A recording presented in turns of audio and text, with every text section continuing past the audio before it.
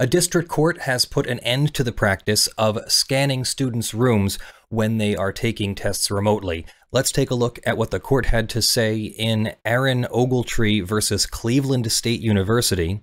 The court writes, even before the COVID-19 pandemic, Cleveland State University offered courses online and used various methods to ensure the integrity of remote tests.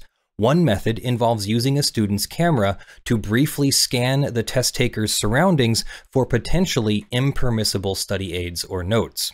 Plaintiff Arron Ogletree, a student at Cleveland State University, filed suit alleging that this practice or policy violated his rights when a proctor asked him to conduct a room scan of his bedroom before starting a remote test. In May 2016, Cleveland State published campus-wide guidelines for online classes in a document titled Required Procedures and Recommended Practices to Address Security and Quality of E-Learning Courses. One of the purposes of the document was to ensure the integrity of remote tests. In addition to required procedures, the university's recommended practices leave testing to the faculty members' discretion to implement. Some recommended practices include randomizing the order of questions, using timed tests, and using remote proctoring tools. As remote proctoring tools, Cleveland State offers several programs designed to enhance online test security and proctoring. For instance, Cleveland State's learning management system, Blackboard, offers a plagiarism detection system and generates reports that faculty can use to see more information about student activity, including the IP addresses from where they logged in and how much time they spent in the exam. Cleveland State also uses the proctoring tools Respondus and HonorLock. For Respondus, Respondus Lockdown Browser prevents students from accessing the internet or using other computer programs during a remote test, while Respondus Monitor records the student taking the exam and uses artificial intelligence to flag suspicious activity. Similarly, HonorLock uses a student's camera and artificial intelligence monitoring. Among these remote proctoring tools, faculty members have discretion to choose which tool or combination of tools, if any, are necessary to preserve the integrity of the remote exam. Cleveland State neither requires nor recommends the use of a room scan pursuant to any written policy. In a non-proctored exam, there is no room scan. However, each of the online proctoring tools that Cleveland State uses, Respondus and HonorLock, requires a room scan as part of its pre-recorded instructions. In in-person proctored exams, the test coordinator at Cleveland State University Testing Services informed Mr. Ogletree by email that it has a process of performing a cursory review of the student's immediate testing space, and all students, regardless of the course or instructor, are asked to do this as part of the check-in process. When a student takes an online exam, it proceeds as follows. First, at the outset of a proctored online exam, whether proctored through an electronic application or an actual person, students must show their ID next to their face so you can clearly see and read the ID and be able to tell that that person is the same person that is on the ID. Second, either the proctoring application or the proctor prompts the student to conduct a room scan of his environment. Other students taking the remote test can see the room scans of other students. I think that's an important extra fact there.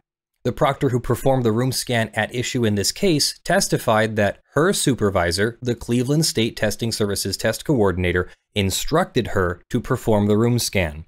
Further, the proctor presumed that a room scan was required unless the professor in the class instructed otherwise.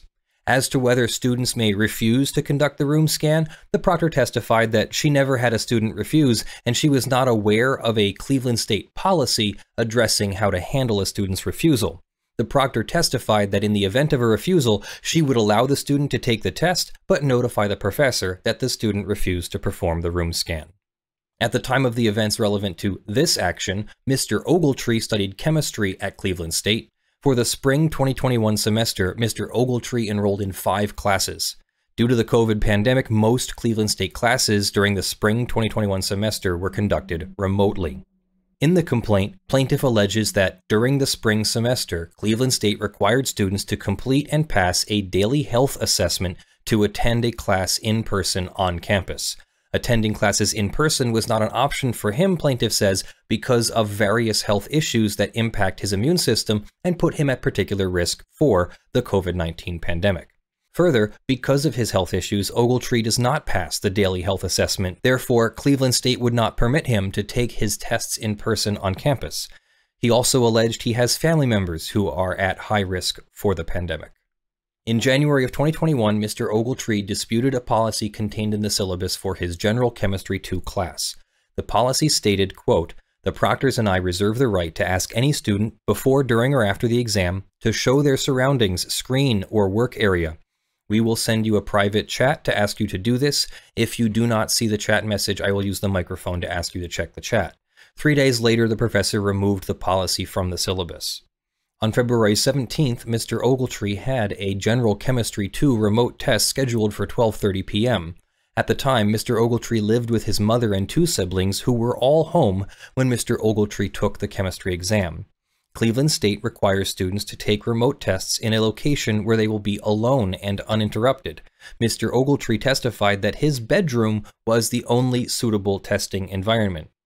That morning at 10:25 a.m., almost 2 hours before the scheduled exam, Cleveland State Testing Services emailed Mr. Ogletree to inform him the proctor would be checking your ID, surroundings, and materials. At 10:40 a.m., Mr. Ogletree replied to the email. He explained that he currently had confidential settlement documents in the form of late-arriving 1099s scattered about his work area, and there is not enough time to secure them. At the start of the exam, the proctor asked Mr. Ogletree to perform a room scan of his bedroom, and Mr. Ogletree complied. The scan lasted less than a minute and as little as 10 to 20 seconds. The proctor testified that she did not see any tax documents or medications. The room scan and the test were recorded, and the video recording was retained by Cleveland State's third-party vendor. Cleveland State is not aware of any data breaches related to remote exam recordings, and access to the video is strictly controlled.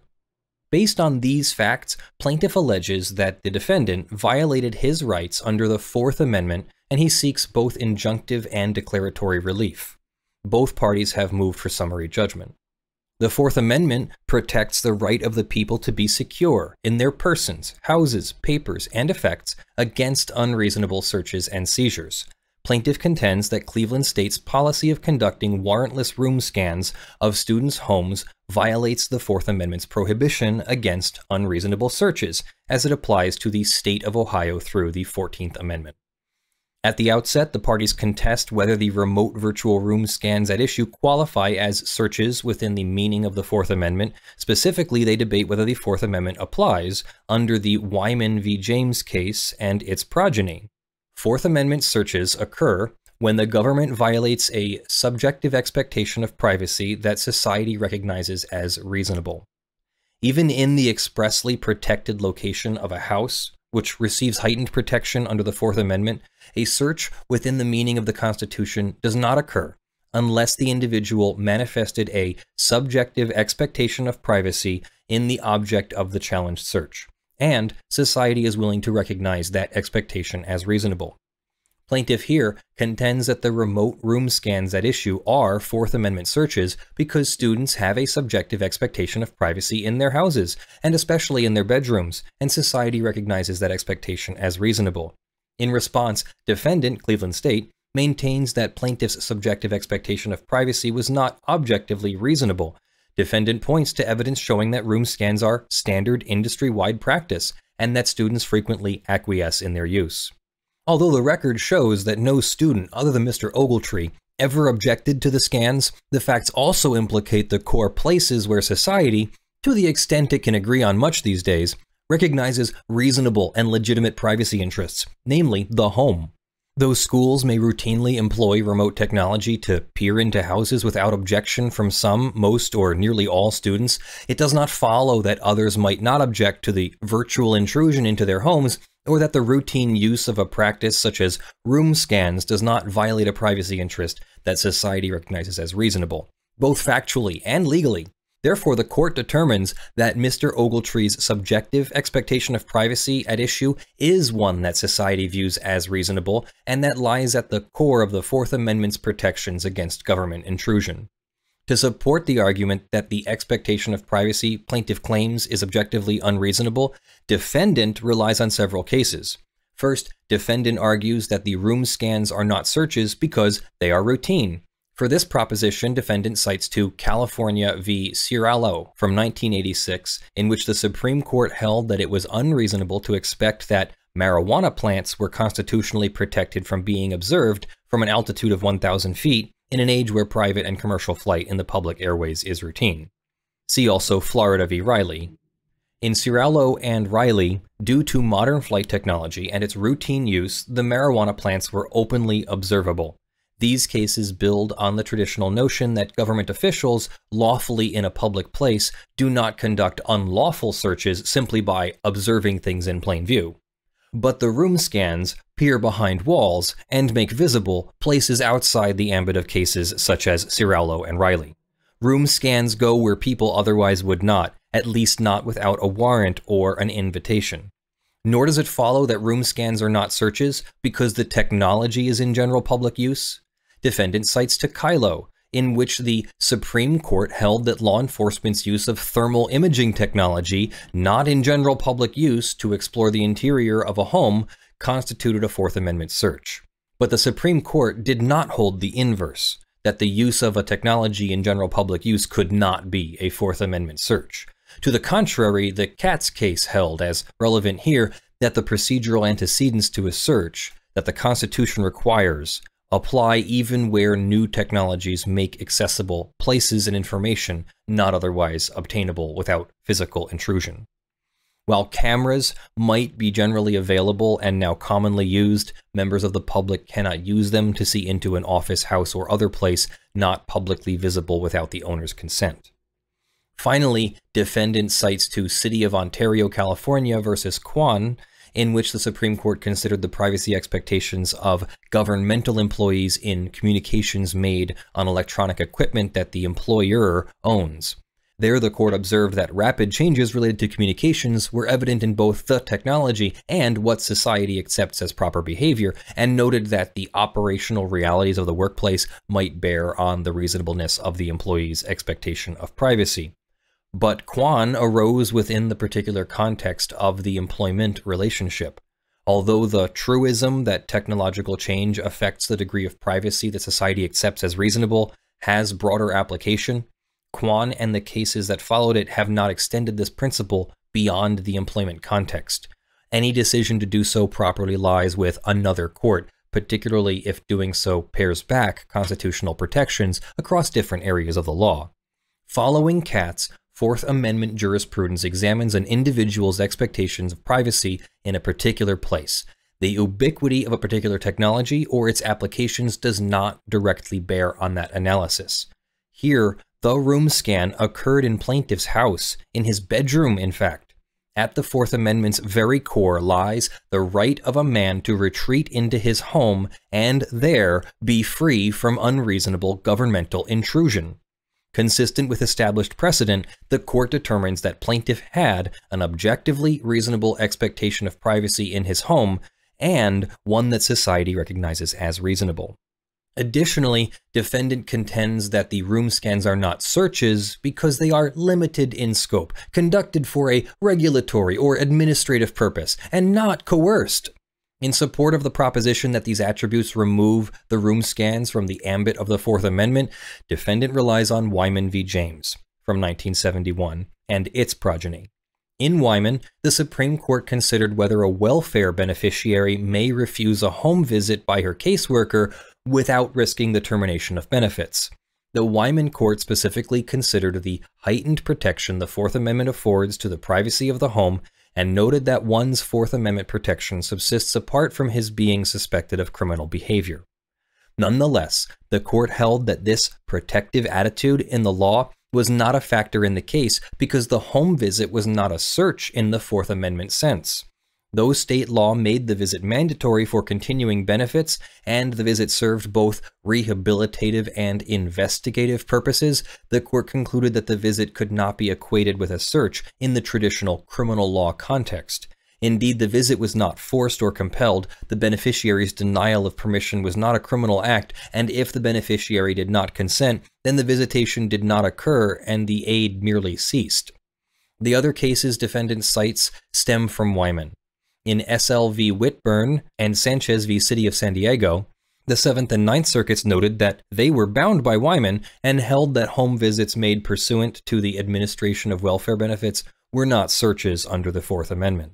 Similarly, in Markovich versus Borough of Lansdowne, Pennsylvania, the court upheld an ordinance authorizing denial of a rental license if the property owner refused to consent to an inspection. The 3rd Circuit reasoned that the ordinance requires a limited search by a city official for the specific purpose of receiving a benefit under the law, which is constitutional under Wyman. Based on Wyman's differentiation between investigations and 4th Amendment searches, defendant advances several reasons why its room scans of students' homes are not searches. First, defendant conducted the scan for the regulatory purpose of protecting exam integrity, not for any purpose related to criminality. Second, the scan was not coerced because plaintiff was free to object to the scan or refuse to perform it. A student who refused to conduct the exam could still take the test, and even if failure to conduct the scan resulted in not getting credit for the exam, that consequence is less severe than the loss of welfare benefits in Wyman. Third, the scan was limited in scope because it was brief, only revealed items in plain view, and the student controlled the inspection to the extent that the student chose where in the house to take the exam and where in the room to direct the camera during the scan. Defendant argues that the room scan was less intrusive than the home visits in Wyman because no state officer physically entered plaintiff's home. Defendant told plaintiff of the scan 2 hours in advance, and plaintiff could choose the part of the home to be inspected and remove any private matters from plain view. Plaintiff responds that the defendant overreads Wyman. Plaintiff points to the 6th Circuit's holding in Andrews v. Hickman County, Tennessee. There, the court considered whether social workers who conducted a warrantless home visit in a child abuse investigation were entitled to qualified immunity. The 6th Circuit noted that the 4th Amendment's restrictions on unreasonable searches extended to the activities of civil as well as criminal authorities. Describing case law from other circuits, the court referenced a case in which the 9th Circuit declined to exempt social workers investigating allegations of child abuse from the 4th Amendment by distinguishing Wyman as making receipt of a requested welfare benefit contingent on the grant of entry for a search intended to confirm that the monies are being used in the recipient's child's interests, where the entry under the state program was of a limited and consensual nature and the requirement applied to all recipients. Given the presumption that the state actors are governed by the 4th Amendment and the sanctity of the home under the 4th Amendment, the 6th Circuit held that social workers were governed by the 4th Amendment's warrant requirement. Plaintiff argues that Andrews shows that Wyman did not create a 4th Amendment exception for civil authorities. Rather, long-standing precedent establishes that the 4th Amendment applies to searches conducted for non-criminal purposes, especially in the home. Further, plaintiff maintains that it is well established that the 4th Amendment applies to all intrusions into a private home, however limited. Defendant does not dispute that the 4th Amendment gives heightened protection to the home or that the 4th Amendment applies in non-criminal matters. However, defendant argues that the Wyman court considered both of these points and nonetheless determined that no 4th Amendment search occurred. Wyman dates to 1971, more than 50 years ago. Since then, society, technology, and 4th Amendment jurisprudence have changed markedly.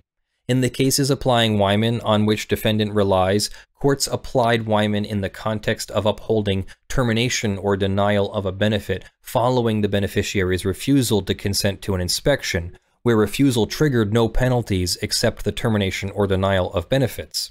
In this respect, the 6th Circuit's decision in Andrews, quoting Calabretta from the 9th Circuit, accurately reads this line of cases as applying to a fairly distinct set of circumstances materially different than those at issue here, making welfare benefits contingent for all recipients on a limited and consensual search to confirm expenditure of the funds for the interest of a child. In contrast, unlike Wyman and its progeny, this case involves the privilege of college admission and attendance and does not involve a benefit made available to all citizens as of right.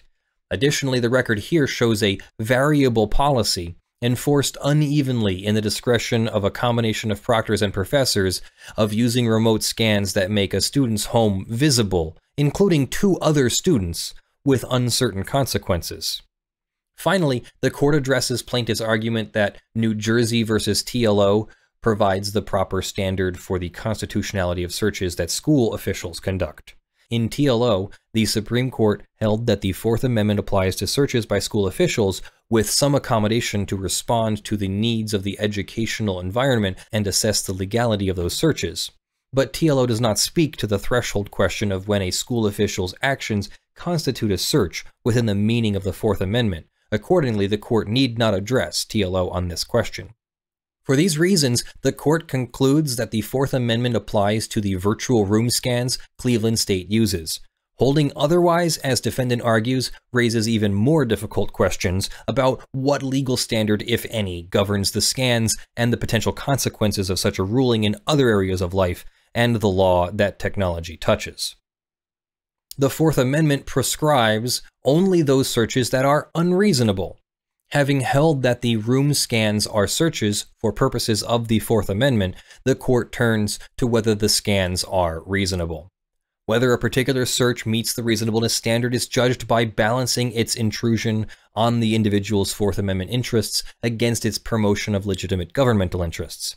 Although the Fourth Amendment mandates that no warrant may issue except on the showing of probable cause, that requirement is not absolute. A warrant is not required in every case. As the text of the Fourth Amendment makes clear, the Constitution protects against unreasonable searches and seizures, making reasonableness the ultimate touchstone of the analysis, at least in a case like this one where there was no clear practice at the time of enactment. In the context of a criminal investigation, reasonableness generally requires a warrant, which requires probable cause. However, probable cause is not required in every circumstance.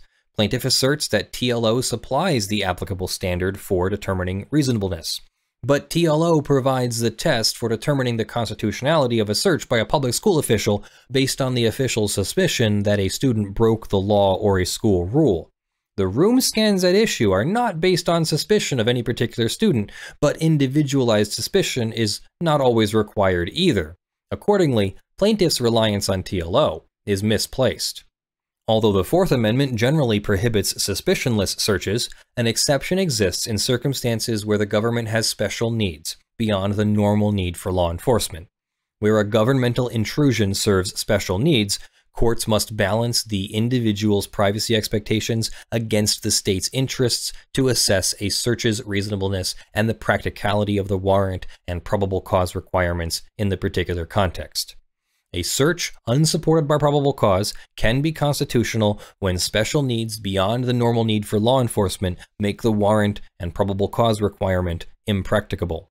To determine whether the special needs exception applies, courts consider several things. 1, the nature of the privacy interest affected. 2, the character of the intrusion. 3, the nature and immediacy of the governmental concern. And 4, the efficacy of this means of addressing the concern. On the facts and circumstances presented here, the court determines that the special needs analysis provides the appropriate framework for analyzing the search at issue. The court's going to go through these factors now. As to the nature of Mr. Ogletree's privacy interest, it is well settled that the home lies at the core of the Fourth Amendment's protections as noted above. Though the intrusion in this case was not physical, the same principles protecting the sanctity of the home apply to a visual intrusion conducted through remote technology. In arguing that the room scan is less intrusive on plaintiff's privacy interest than other searches found reasonable, defendant relies in part on Board of Education of Independent School District number 92 of Pottawatomie County versus Earls. However, the Earls Court relied on a line of cases arising within the context of public elementary and secondary schools, noting that Fourth Amendment rights are different in public schools than elsewhere. The reasonableness inquiry cannot disregard the school's custodial and tutelary responsibility for the children. In this context, reasonableness under the Fourth Amendment is informed by the status of students as unemancipated minors who have been committed to the temporary custody of the state as schoolmaster. In short, under this line of cases, minor students subject to compulsory school attendance have a lesser privacy interest. In contrast, Mr. Ogletree was an adult at the time of the search at issue and enrolled in Cleveland State University by choice. Although this setting might affect the nature of the privacy interest at stake to some degree, it is difficult to see how enrollment in a higher educational institution would limit the core protections of the home under the Fourth Amendment on the facts and circumstances of this case. On the character of the intrusion. On the record presented, this analysis encompasses several considerations. First, by enrolling in classes at Cleveland State, Mr. Ogletree necessarily traded away some privacy for the privilege and for other goods, such as the opportunity to earn educational credentials or to interact with other students or faculty. Of course, he retained his constitutional rights. See Tinker v. Des Moines Independent Community School District, a foundational First Amendment case for students' rights. In normal times, a student might be able to choose another college or among classes with different options for tests and assessments. A student who valued privacy more might opt for courses with in-person tests, while another who prefers convenience might tolerate an intrusion of the sort at issue here. Cleveland State's policies and practices make such choices and trade-offs opaque at best. Faculty members have discretion on how to implement remote testing. Moreover, because of the pandemic, such choices were not available. The record establishes that Mr. Ogletree did not have the option of attending in-person classes at the time of the room scan. In other words, enrollment in online courses was plaintiff's only option to continue to pursue his education at Cleveland State. Moreover, in Mr. Ogletree's case, the professor changed the policy shortly after the start of the course. As a result, plaintiff reasonably believed he would not be subject to a room scan until approximately 2 hours before the time of his test. But the room scan at issue was minimally intrusive. It is undisputed that the scan occurred over an exceedingly short period of time, and plaintiff had discretion over where to direct the camera in his room, as well as some warning to take steps to protect his privacy and ensure that the confidential materials he had were not readily in view. On the other hand, students can see the room scans. Further, the Fourth Amendment's protection of the home has never been tied to measurement of the quality or quantity of information obtained. Although the intrusion at issue might not strike a person as especially problematic, particularly in the nascent Zoom era, the core protection afforded to the home, the lack of options, inconsistency in application of the policy, and short notice of the scan weigh in plaintiff's favor. It may be that it is the obnoxious thing in its mildest and least repulsive form, but illegitimate and unconstitutional practices get their first footing in that way, namely by silent approaches and slight deviations from legal modes of procedure. On the government interests element, defendant argues that the room scans facilitate proctoring of tests and ensure academic fairness and integrity. These practices help detect other people or unauthorized study aids present in the room which might improperly assist the examinee and deter examinees from availing themselves of these and other forms of unauthorized assistance. On this point, plaintiff acknowledges that defendant has legitimate purpose in preserving the integrity of its tests. These considerations weigh in favor of defendant. The efficacy of the means. Plaintiff argues that room scans are not necessary to preserve test integrity. Plaintiff points to other procedural safeguards at defendant's disposal to guard against cheating and ensure academic integrity. Specifically, these safeguards include employing proctors to monitor for suspicious movement or using proctoring programs that perform functions like preventing students from accessing the internet or other programs during the test, recording students during tests, and using artificial intelligence to detect suspicious movement or plagiarism. Further, plaintiff argues that room scans have minimal value for preserving test integrity because there are numerous ways students could cheat that they would not catch. For example, students could access their cell phones or notes in another room, since defendant does not require students to remain on camera for the duration of the test. Also, plaintiff notes that defendant does not require a room scan, rather, the decision is left to individual faculty in their discretion, a policy that acknowledges that such means are not strictly necessary, but one available option among many. Defendant counters that plaintiff's proposed alternatives would not fulfill the detection and deterrent functions that room scans do. Regarding proctoring programs, defendant argues that they are not effective at achieving these purposes, and that sometimes they are inappropriate for students with disabilities. Though reasonableness under the Fourth Amendment does not require employing the least intrusive means, the efficacy of the means defendant has chosen to advance its purpose is a factor in determining reasonableness. Without question, other procedural safeguards would advance the same purposes. Indeed, Cleveland State employs some of them. Also, pedagogical alternatives to tests for assessing students, for instance, a final project or paper, might minimize or eliminate the need for remote scans. Plaintiff points to several ways in which students may cheat regardless of the use of room scans. Besides pointing to the potential deterrent effect, defendant does not offer much argument or evidence to support the efficacy of room scans. Perhaps experience with room scans is too recent or not extensive enough to offer much in this regard. Whatever the case, a record of sporadic and discretionary use of room scans does not permit a finding that room scans are truly and uniquely effective at preserving test integrity. Accordingly, this factor weighs in plaintiff's favor too. Based on consideration of these factors, individually and collectively, the court concludes that Mr. Ogletree's privacy interest in his home outweighs Cleveland State's interests in scanning his room. Accordingly, the court determines that Cleveland State's practice of conducting room scans is unreasonable under the Fourth Amendment. For the foregoing reasons, the court denies defendant's motion for summary judgment and grants plaintiff's motion. The court directs counsel to confer on the appropriate next steps, including on the propriety of entering a declaratory judgment or injunction and the proper scope for either, and to submit a short joint status report no later than September 12th. So ordered Judge Philip Calabrese, United States District Judge, Northern District of Ohio. So that's a really remarkable decision. I was never on board with room scans, and I was quietly very happy that I didn't have to put up with that kind of stuff. I really didn't like it when the Pennsylvania bar made us put some proctoring software on our computers. I forget what it was called now. Somebody could remind me. But it locked our computers down, and several people had problems. Somebody even had to go out and buy a new computer because the required software was not working on their older computer or something. And us kids of the internet, I can't write that fast. I can't write so good. So doing the exam by handwriting was just not going to be possible. I needed to be able to type my exam, so I had to put up with it. I really would appreciate a ruling like this that says that maybe some of that was too intrusive. But we didn't do a room scan. That was just locking down my computer. This was an intrusion into the guy's bedroom. That's too much. That's just too much. Okay, maybe they could get away with something slightly lesser.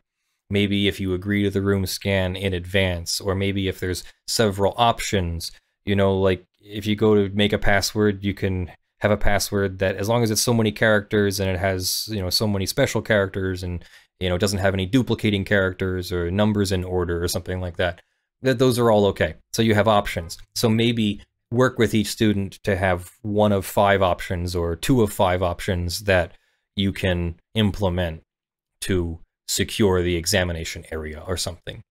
There's got to be something other than allowing the government to see your bedroom so that you can take an exam that you paid for, either through a scholarship or student loans or direct cash payment or credit card payment to the bursar's office. Yow. Now, this doesn't apply to private schools. So if it's not a state-sponsored school, if they're not a state actor in the legal definition of state actor, if they are not acting on behalf of a state government or local government, then that doctrine does not apply, and this ruling does not apply, and you agreed, like Steve Jobs, to the intrusion when you signed whatever papers you sign when you apply and confirm your admission to a private university. And the judge also left room here for state universities to have an intrusive practice that is less intrusive and more reasonable, and maybe that will pass muster with the court. So maybe that's what we'll see. We'll see the plaintiff and the defendant working together to come up with a new policy. I don't know if there will be a monetary award or judgment, but the new policy that they come up with will probably be something much more acceptable to students and much less intrusive and much less of a violation of the Fourth Amendment guarantee against unreasonable searches and seizures. Let me know what you think of that case in the comments below. Have you been affected by this? Did you have to take remote exams, and did you have to go through some sort of security procedure like that? And what did you think of it? Do you feel that people should just put up with this because this is the new normal? Or should we have more protections for privacy interests because we're just slowly letting our privacy interests erode away into nothing? Let me know what you think in the comments below. Thanks for watching. Special thanks to my top supporters in August: John Steele, Eevi, Spirit Bear, Benjamin Hitov, Ugly Grill, Torpedan, Gutbrodj, PureMagma, Eric Tams, TechTechPotato, The Blood-Soaked Survivors, Wyatt Calandro, King Aries, and Kyle Siefring. You can support Lawful Masses on patreon.com/ljfrench, on sponsors.com/law, through YouTube memberships, and through Floatplane subscriptions. Join me for our weekly live production stream on twitch.tv/lawfulmasses on Sunday mornings at 10 a.m. Eastern US time. I hope everyone has a great week. I love you all. Bye.